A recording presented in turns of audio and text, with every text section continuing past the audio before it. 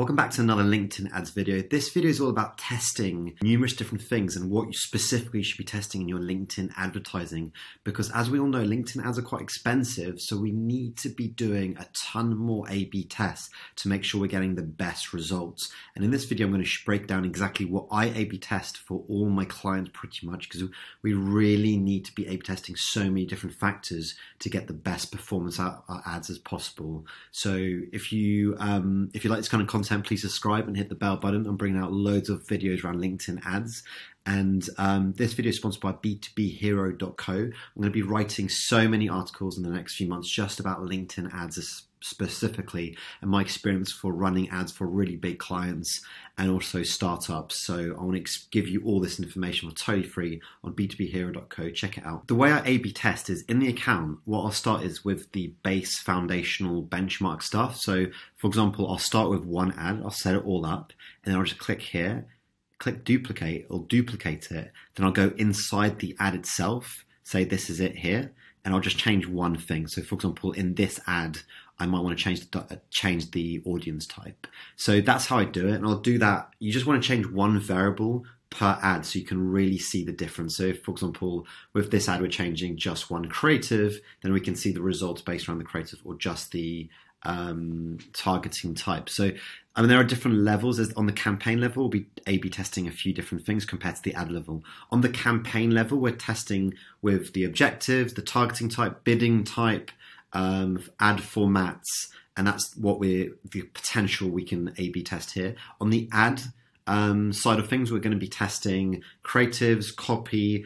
Say if we're sending to specifically A/B testing different landing pages, that's all going to be in the ad section here. So if you click through that, you're going to see within one campaign, we're going to have numerous different ads. So we're going to have so many A/B tests that we'll be doing over time. So let's jump into all the potential ones we can do on the campaign level by going through basically setting up a new ad. So for example, with the objectives, we can actually be testing website conversions versus website visits. That could be one test to see what's the best objective and is LinkedIn changing. I'm always doing this test and always kind of finding website visits works better, but I have a feeling this is going to change.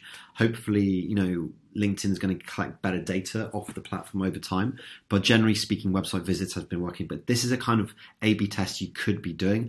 I think this is a lower level test though. This is definitely not a priority.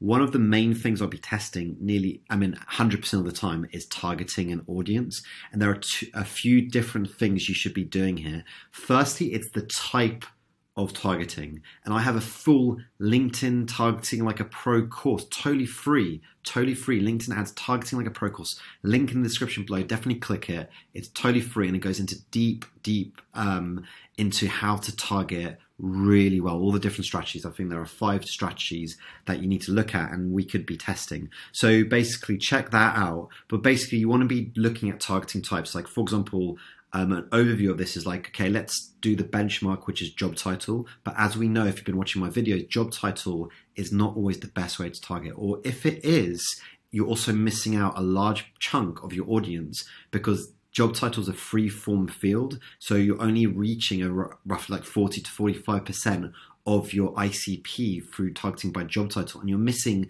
the underserved guys that you need to be targeting them in a different way. So they are there, that they just haven't put their job title correctly. And that's like over 60%. So it's really important to start with job title as a base, then just change one factor. And we can, for example, change and target by groups plus seniority, or targeting, for example, skills plus seniority, or targeting by like job function, which is basically like a department plus seniority. And these are the ways to target in different ways. Groups, for example, is amazing. Skills is really great to target someone like me, like a LinkedIn ads specialist. You don't have this job title in LinkedIn itself, so you can't target me by job title. You have to target me by skill, and it's a great way to target me. So that's what we'll be doing. The second thing is actually, I would always split it up. Either if you're testing ICPs, so for example, you might be wanting to test, okay, are we going for directors or managers? So seniority, you might want to split depending on the how big your audience is. You might want to split it by directors and managers to see how they respond to your offer and who might be better who are you targeting? Who is responding best to your offers? So a great one is directors versus managers to split it up. Another one could be exactly like, who is your ICP, i.e., okay, let's try sales directors versus marketing managers. Maybe both could potentially want your service, or both, but you don't really know which one's going to respond better. So you want to, split it up like that. So that's all that. Another way is geography. I don't use that much.